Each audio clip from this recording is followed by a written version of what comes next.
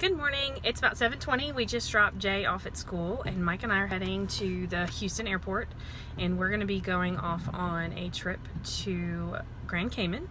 This time it's a trip without the kids. He's putting gas in the car back there. Trip without the kids. This time we're flying and not taking Kronk. Kronk is actually at the motorhome hospital. He's in the shop. So we'll be taking some videos and taking you along with us, and you'll see how we fly when we're without the kids. So we're on the plane. Whoa. It was still raining outside. we had lots of delays. There was quite a bit of lightning. So we've been here for like 2 hours. Mike had a drink. There's been 2 hours worth of lightning delays, so now we're waiting on United. We have a very small, according to the stewardess, window of opportunity to take off. So here's hoping we actually get to take off. I told them they could use the turbo rockets. That won't help. But here's hoping when we get to Grand Cayman, we will update everybody. See you then.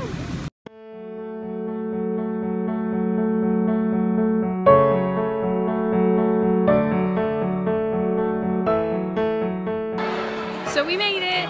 So it was a little crazy, 5-hour delay, but we're here. We actually went to check in at Ritz-Carlton. It was kind of dead because apparently everything shuts down early here. So we came over to the West End. There's a live band playing his guitar, and we've got some drinks going on. So we're going to introduce you to some of our friends here in a second.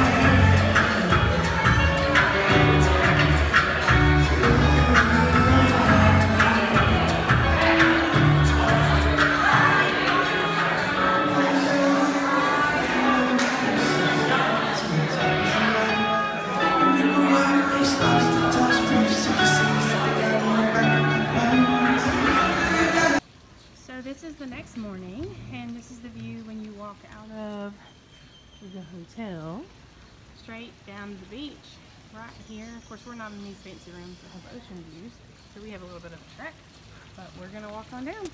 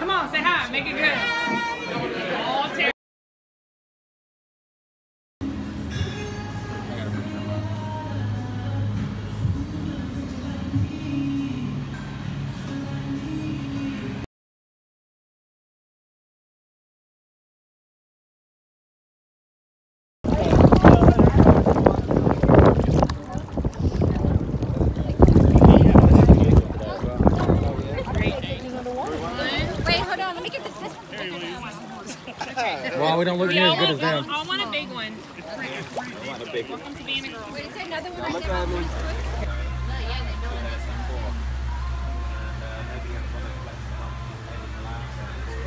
Good foundation. But no, if you rented one out, like if you own it and you rented it out, like Chris does with the club, then you can